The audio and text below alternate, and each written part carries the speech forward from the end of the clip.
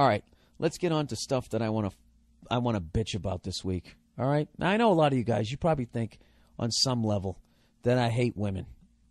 All right? And I got to be honest with you, you're fucking right. I don't hate them individually, but as a group, they fucking annoy me.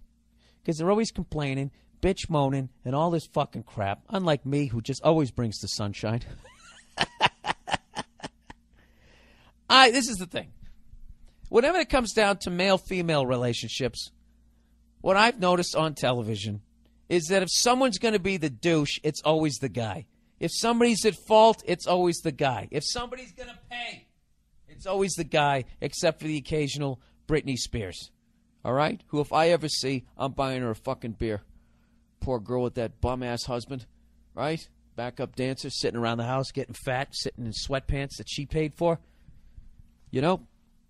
She ever went over there and slapped the shit out of him, smashed him on his head with one of her bedazzled high heels, and I was on that jury, I would say not guilty. I would say not guilty. I would say she's a fucking hero that she hasn't done it yet.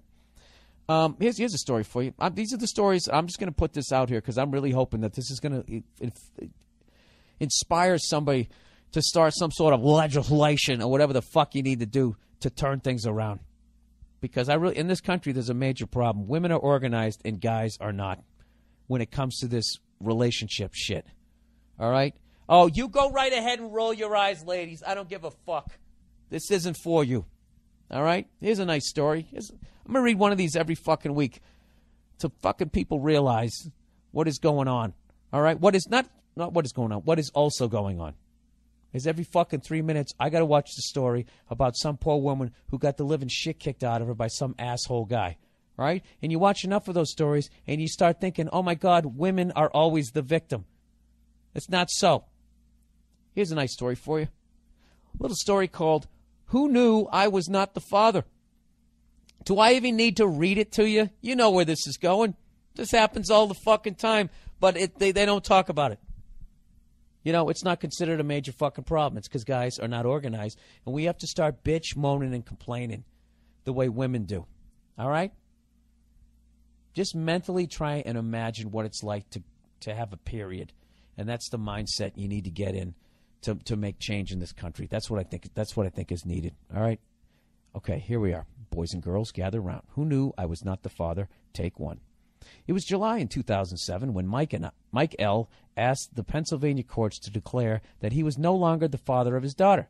For 4 years, Mike had known that the girl he had rocked to sleep and danced with across the living room floor was not, as they say, his.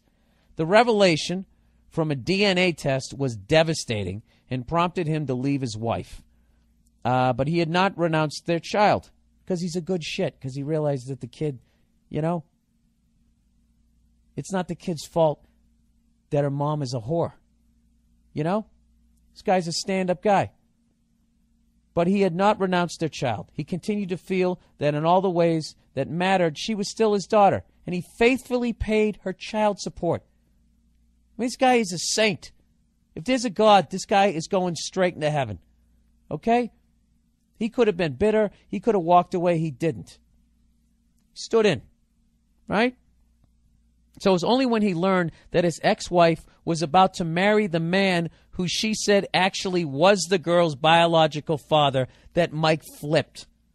Supporting another man's child suddenly became unbearable.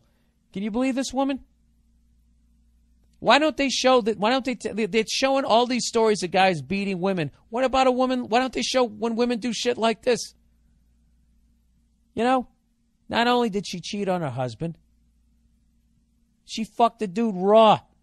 Not only did she fuck the dude raw, she let him bust it in him. Not only did she have a fucking kid with him, she didn't say shit to her husband. So then this fucking guy, he has to find out. He's sitting there, you know, looking how he looks, and his kid doesn't look anything like him. And she doesn't say shit, so one day goes to Walgreens, gets a little DNA test, does a little swab of her and then him. Sends it off to, you got to be shitting me, labs in fucking Colorado. Comes back, finds out it's not his kid. He's absolutely fucking devastated. His goddamn marriage is over, and he's still a stand-up guy. So now this fucking whore goes back with the guy that actually knocked her up. Now they're living together. Okay? Wouldn't you think, despite the fact that she's a whore, that maybe she wouldn't be a cunt too? You know? It's unbelievable. Why not at that point just have the fucking real dad pay? And if for some reason the courts are making this guy go through the motions of writing the check, just take the check, cash it, and give it back to the guy. Why can't you do that? You know why? Because they can never have enough. Do you know how guys can never have enough pussy? Women can never have enough stuff. You ever notice that? Even if they have a one-night stand, they still got to get a T-shirt, you know? They always got to get something. I don't know if I've said that before in this podcast, but it's fucking true. They always got to have stuff, you know? And they got this free fucking money coming in. This bitch has got she's pimping these guys. She's got two guys working for her. Goddamn genius. Also a cunt, but she's a genius of a cunt, okay? I mean, how dumb is that guy who actually knocked her up? How dumb is he to marry her? Who the fuck marries somebody who makes somebody their wife who was already somebody else's wife and fucked around with you?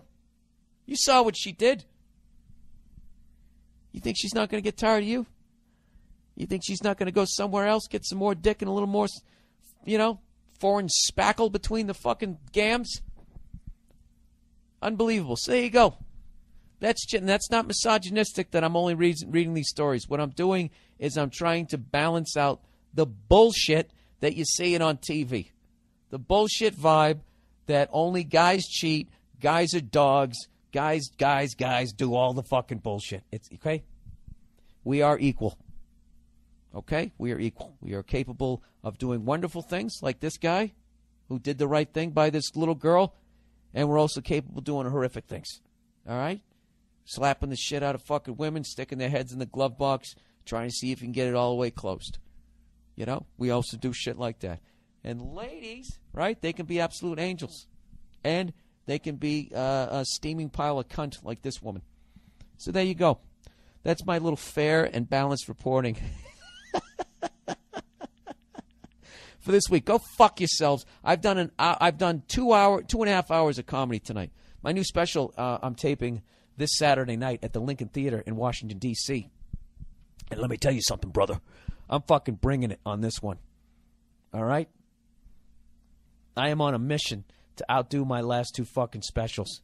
Okay? And I don't care if you cunts don't think I did it. I think I'm going to do it.